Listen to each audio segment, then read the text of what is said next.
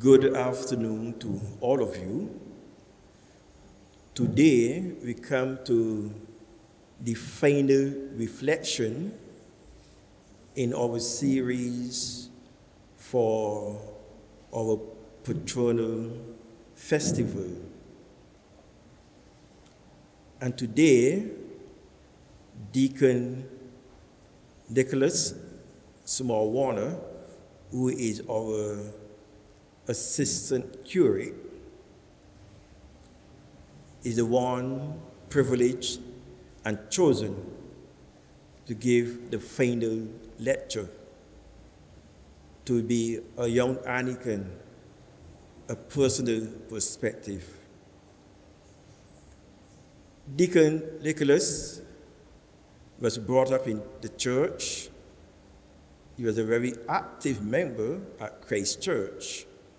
And so he brings with us a certain wealth of knowledge and information of what it means to be a member of the Anglican Church. And so it is my pleasure and privilege to invite the Reverend Nicholas Small Warner to give the final lecture in this series. Deacon Nicholas. Good afternoon, everyone. I would first like to thank Canon Isaacs for this opportunity. I actually kind of jumped at the introduction just now when you said chosen. I didn't think it was that deep, but I guess if I'm chosen, I pray that I will be able to deliver to you all a lecture that you will find inspiring in terms of my experiences as an Anglican.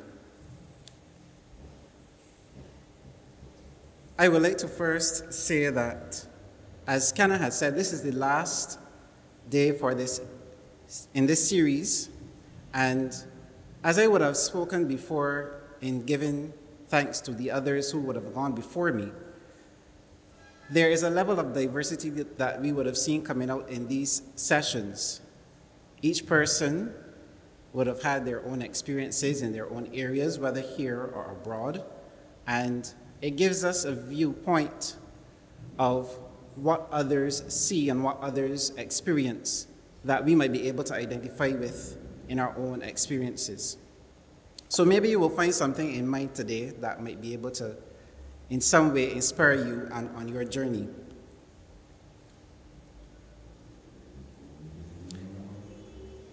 I am by no means an exception, as I said, to the ones who have gone before. And, well, the only exception really would be that you can say that I guess I am a little younger than the ones who have gone before me. So my perspective may be slightly different, but all the same, it is still advantageous.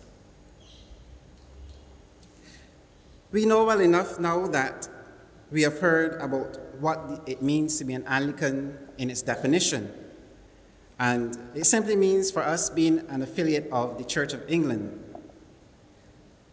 So by virtue of our history, we are Anglicans.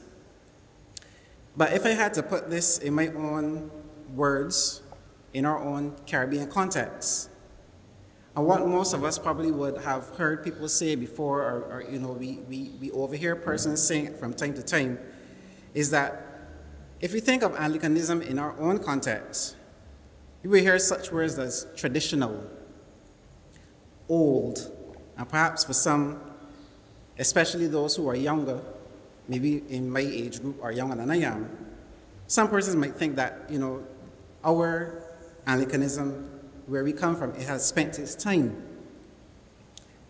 So it can seem for some out of touch with reality and with our culture. But if I had to use my own experience to reel that in, and I know it's not just me, but there are other persons who would have had similar experiences my age, I will start with how I became an Anglican. And as Canon said, I would have been in the church for since I was born. And I want to start here first, because My first experience, particularly at St. Mary, as I had alluded to Canon Isaacs when I first came here about 2 months ago, was a funeral that I attended, and it was actually my grandmother's funeral, who was actually buried just opposite the church by the wall facing the west door. And every time I came to this church, but I didn't come very often, but anytime I came to this church, I would remember that funeral. And with the help of some pictures that I found recently, well, I knew they were there, but I looked back at the pictures and I was actually able to find the burial spot of my grandmother. And she died when I was about 3 or 4 years old, but I still remember the funeral. And there's one hymn that will always bring back up that memory for me, Blessed Assurance. And the reason is that it was, out of everything that happened on that day, that's the only hymn that I recall from the actual burial itself.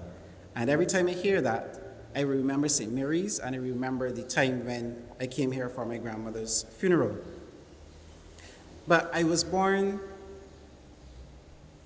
not in Christchurch, as most persons might think, but I was actually born in St. Michael. My family, both sides, my mother's family and my father's family, is from St. Michael. Very close, actually. My mother's family was from Queen Victoria Road, and then they moved to Hall's Land, where my grandmother still resides to this day.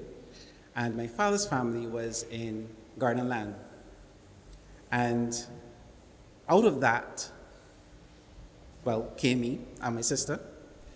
And we both grew up Anglican. Funny enough, we could actually have been Methodists, because in experiencing having to go through the situation with my dad, who passed last year, I found out that my dad and all his siblings were actually baptized at Bethel Methodist just up the road. So for some reason, I kept to the Anglican side. My mom took us to the Anglican, Christchurch Parish Church, when we moved to Christchurch when I was about a year old. And that's where I had been ever since, before I went to Codrington College 3 years ago. Incidentally, I was not baptized at Christchurch Parish Church, but like 4 other presenters before, I was actually baptized at All Souls. So I came out of All Souls. I don't think Canon actually knew what he did when he put all these presenters together, but 5 out of the 6, all of us came from All Souls. And I found it quite interesting. I didn't spend very long there, as I would have told you. We moved to Christchurch when I was about a year old. But I still had connections, and still do have connections, at All Souls Church. My family still worships there. My aunts, some of my aunts and uncles, and I have cousins there as well. And from time to time, I would meet persons going around who would tell me, oh, they know my family because they are from All Souls. And they know me from the time I was a baby. And I can tell you that some of them I know, and to be honest, some of them I really don't know. But, you know, that's the nature of the story. So I still have ties to All Souls, even though I did not actually worship at All Souls. When I started going to church at Christchurch Parish Church, again, I was there from the time we moved to Christchurch. There were many activities that I would have been involved in. Growing up, you had Sunday school, and just after, I didn't spend a lot of time in Sunday school, to be honest. I left Sunday school when I was about 10 years old, and I was drafted into the choir. I spent about 2 or 3 years in the choir before I joined the servers. And I was in the service guild up until 2018, when I left to go to Codrington College. Being at Christchurch also, I would have been engaged in some youth activities. There was a youth group that we had. As I said, we had the servers. And there would also have been a re-energizing of what we would have called our dance ministry. And I also would have been involved in that over the last maybe 10 years or so. So that is my experience with the Anglican Church.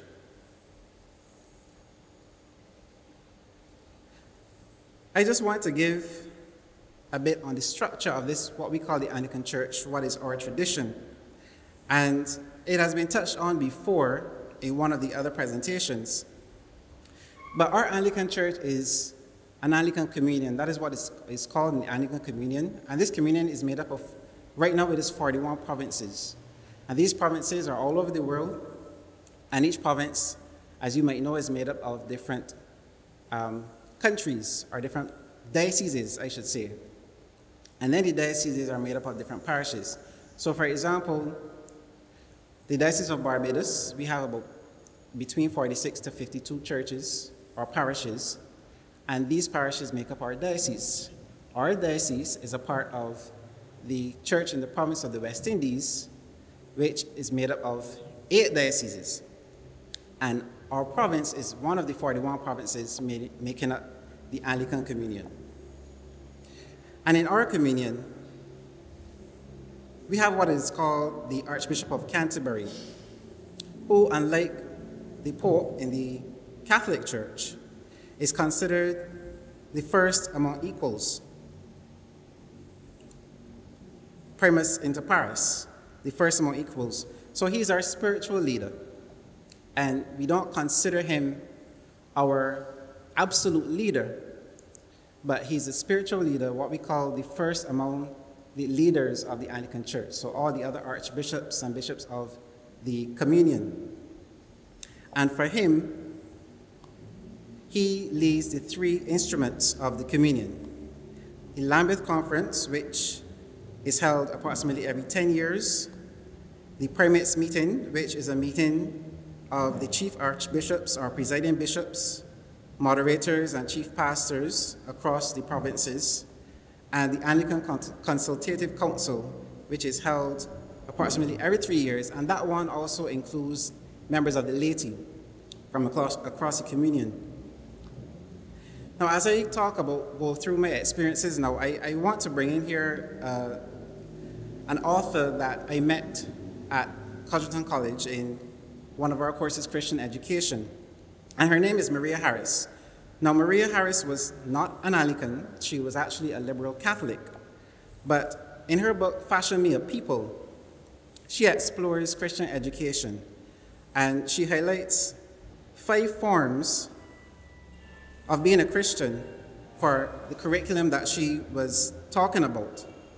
And these forms are based on Acts chapter 2, verses 42 to 40, and 44 to 47. She gave them in the Greek, and I will give you the English. The first one is kerygma, which is proclaiming the word of Jesus' resurrection. The second one, liturgia, which means worship. The third one, koinonia, which is fellowship or community. The fourth one, didache, which is teaching. And the fifth one, diaconia, which is service, from where we get the word deacon. So my perspective going on from here will be on being an Anglican will be shaped by these 5 forms. The passage that I spoke about just now, Acts chapter 2, verses 42 and 44 to 47, says, "They devoted themselves to the apostles' teaching and fellowship, to the breaking of bread and the prayers. All who believed were together and had all things in common. They would sell their possessions and goods and distribute the proceeds to all as any had need. Day by day, they spent much time together in the temple. They broke bread at home and ate their food with glad and generous hearts, praising God and having the goodwill of all the people. And day by day, the Lord added to their numbers those who were being saved." So she used this to create her forms for education curriculum of Christian teaching. The first one I will look at then is kerygma, meaning proclaiming the gospel. They devoted themselves to the apostles' teaching and fellowship will be an example of this. For us as Anglicans, we believe that the Bible remains the primary authority for us and is used daily in our prayer and our worship. We consider the Word of God, our incarnate Lord, who is risen to be our Savior and Redeemer of the world, And as Anglicans, we continually preach his resurrection and promise to us, and believe his promise to us as heirs to the eternal kingdom. And when we are baptized into Christ, into the Lord's family, and from there we are nurtured in a community with fellow believers. We strive to proclaim this gospel in our own lives and experiences, our faith in Jesus Christ. And personally, for me, I know that growing in faith happened a lot through my experiences. And if I can go back to the time that I was in school, particularly secondary school, I don't know about other persons, but for me, my experience at school was one where you didn't really speak a lot about church. Honestly, you didn't really speak a lot about church.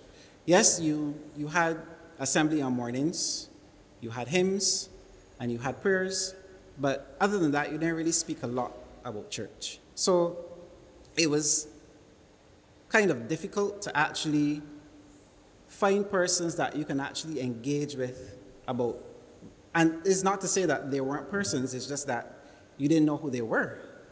If they were Anglican, if they were Methodist, if they were Pentecostal, because it seemed like a different environment altogether.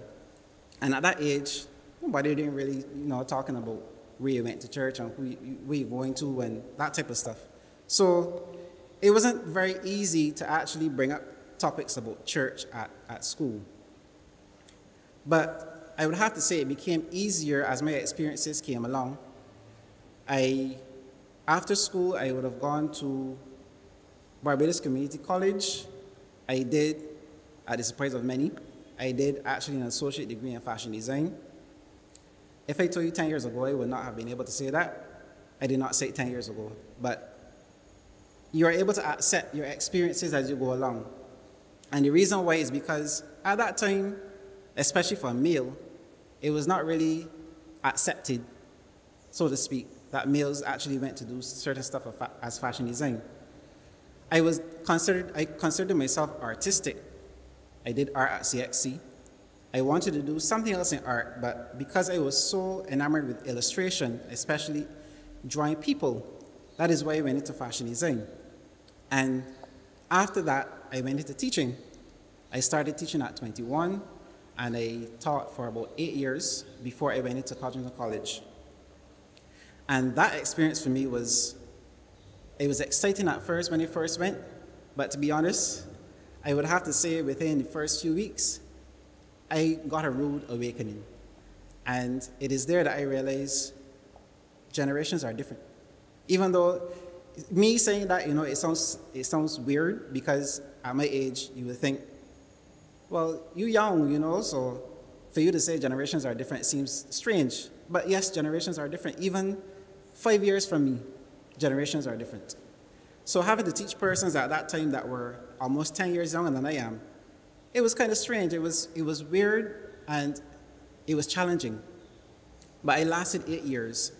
And through that, and through my experience before that, I recognized that my faith was what was able to get me through those particularly stressful days. And they were stressful days. But even through all of that, I continued to go to church and go and do what I did. I served at the altar.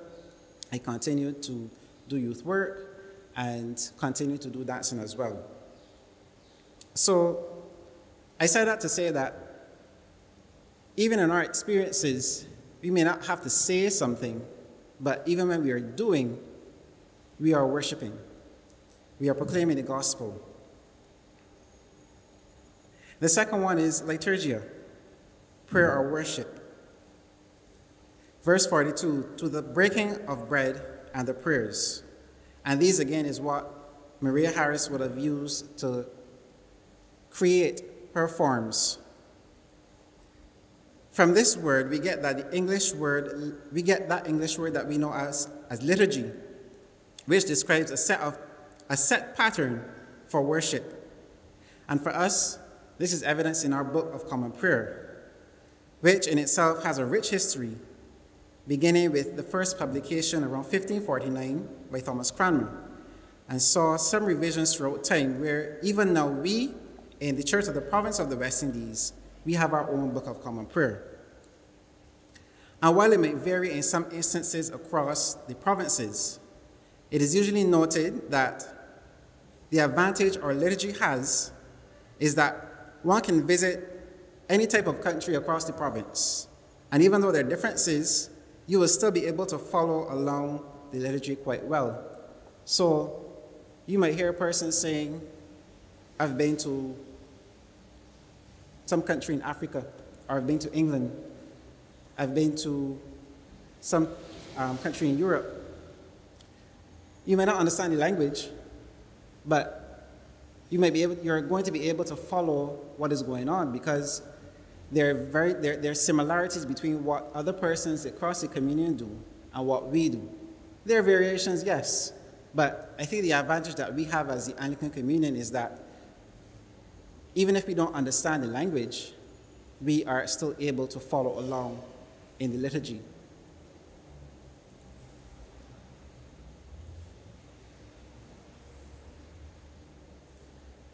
For me, our worship I would describe as reflective and in some cases solemn, but it also has room for contemporary expression.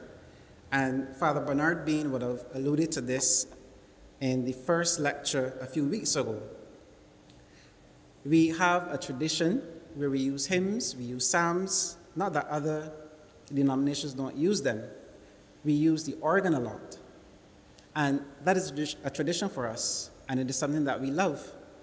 But I feel also that we are open to other forms of worship. We are open to other contemporary styles.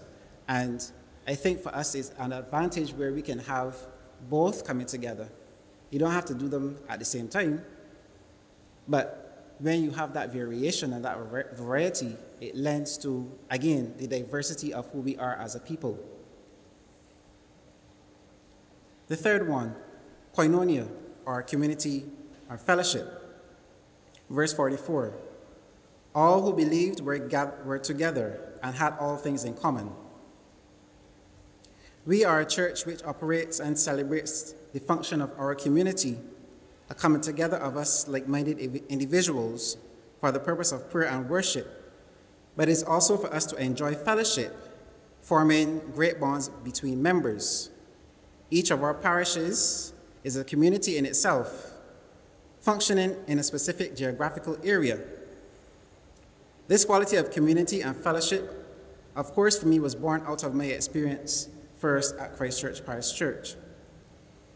And at church, you find community, I would have found community and fellowship first within the Sunday school, but then you're also a member of the entire congregation.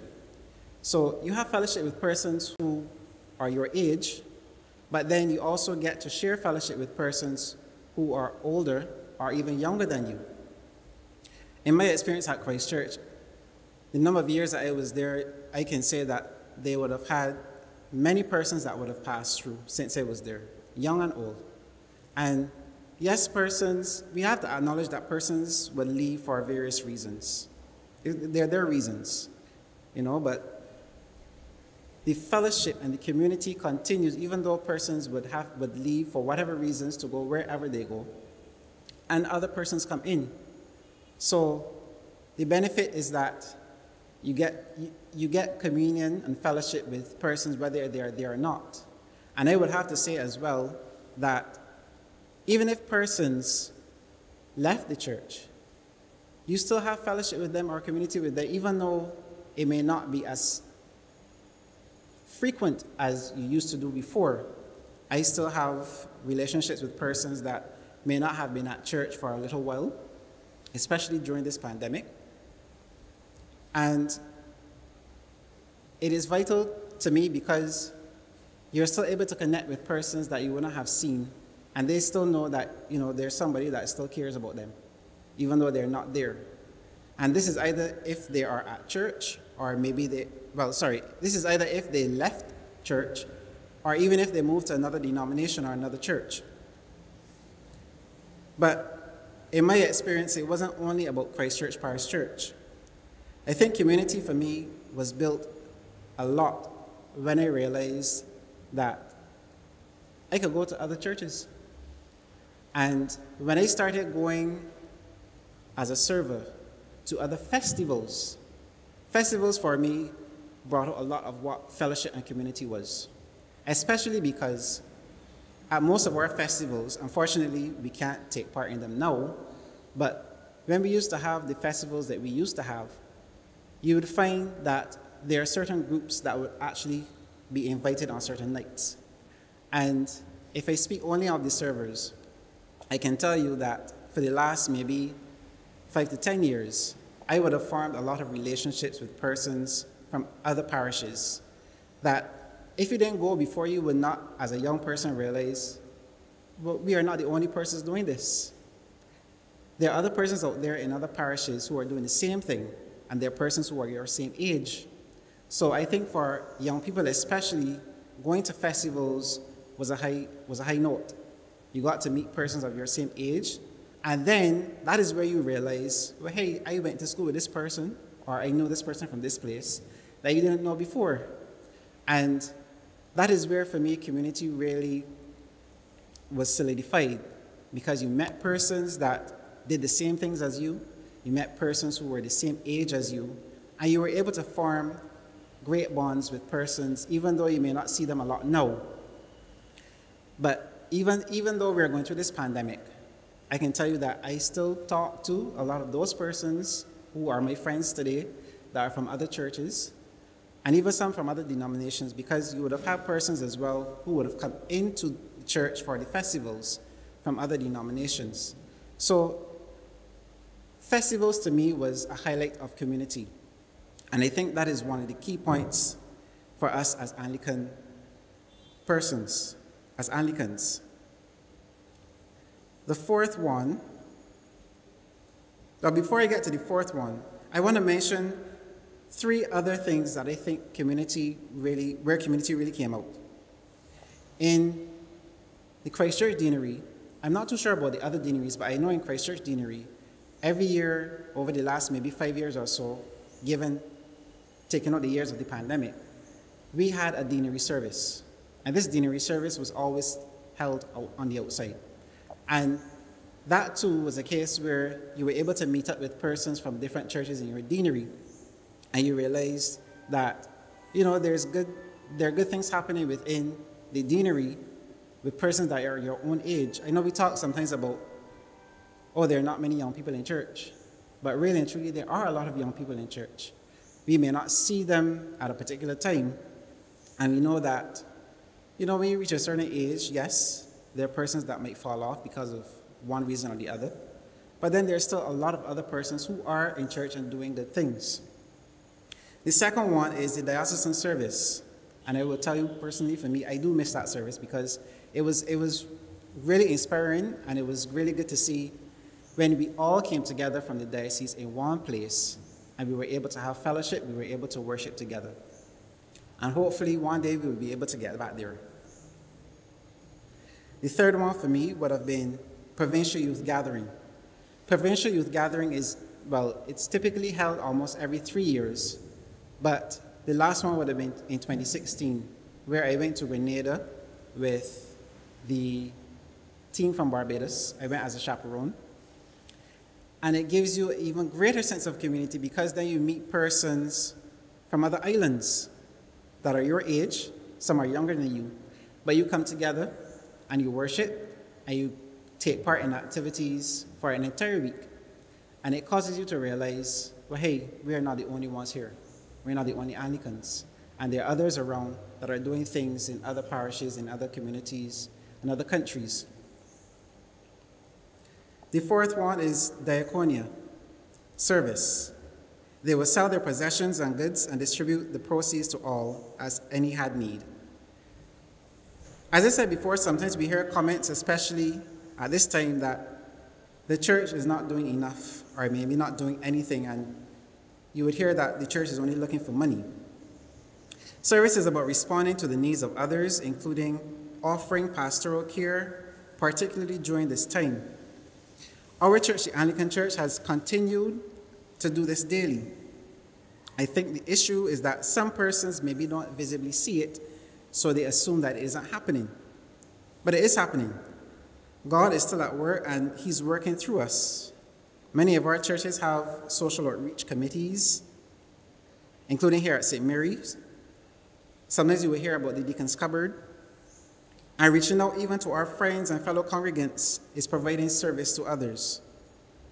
As Anglicans, we also recognize that our service is also interrelated to the various fields that we are a part of. So if you are a doctor, if you are a nurse, if you are a teacher, if you are a sales executive, whatever you are, as an Anglican, you are still providing a service in whatever field you are. And the fifth one is didache, which is teaching. They devoted themselves to the apostles' teaching and fellowship. This was first mentioned a few weeks ago by Father Bernard Bean, and it was also brought up by Brother Adrian Elcock. Education has been and continues to be a primary factor in the life of our Anglican communion. As Brother Adrian said, we ensure that our clergy is well educated and also take opportunities for continuing education. But this is not only limited to clergy, but is also offered to laity as well. You can actually go and do a diploma in pastoral studies at Codgerton College. You can register at University of the West Indies to do the Bachelor of Arts degree in theology. You don't have to be a member of clergy to do that. But one of the things for me, growing up, that really showed teaching, we know of Sunday school, yes, and we know about Bible study. But I think one of my turning points as an Anglican came a few years ago with the introduction of the Anglican studies. And there is where I realized I needed to know more about my faith. The first time I went to Anglican studies, it was just after, I think, either the first or the second diocesan service, either 2014 or 2015. And I remember sitting in the first lecture that night. And after the lecture, I was so excited because I didn't know much of this stuff about who we were. And it led me to find out more about what I was doing, more research about what we were doing as Anglicans. And I guess maybe in an indirect way, that is what led me to Codgerton College. That wasn't the only thing, but it was one of the primary things. So our teaching is also a tradition that we hold that we should be proud of. So to end off, I would just like to say being an Anglican involves all of these things: prayer, worship, proclamation of the gospel, community or fellowship, teaching, and service. If you look closely, all of these are bound up in our communion's 5 marks of mission: to proclaim the gospel, to teach, baptize, and nurture new believers, to respond to human need by loving service, to transform unjust structures of society, to challenge violence of every kind and pursue peace and reconciliation, and to strive to safeguard the integrity of creation and sustain and renew the life of the earth. Those are the 5 marks of mission of the Anglican Communion. Our Anglicanism, then, is a vital part of the puzzle that we call Christianity and the Christian family. We express our faith and develop our spirituality from a structured liturgy, which maybe some others may find limiting, but for us is a tool that collects us all together around the world. I pray that you would have found something inspiring in my presentation today of my experience as an Anglican, well, being a young Anglican, and that it would serve you well in your journey. Thank you.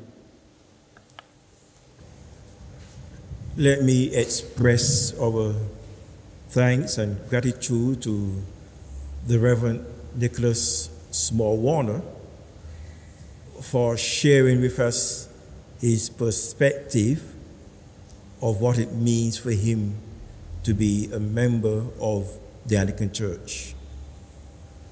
Over the past 5 weeks, different persons have brought their perspective, and this speaks of the variety that is an essential part of Anglicanism, in that in our church, there is no one description of what it means to be an Anglican or to practice Anglicanism. And so I hope that over the past weeks, the various presentations have helped us to appreciate our church, its ministry, and its worship. And we pray God to bless our church. The Lord be with you. The grace of our Lord Jesus Christ, the love of God, and the fellowship of the Holy Spirit be with us all now and forevermore. Amen.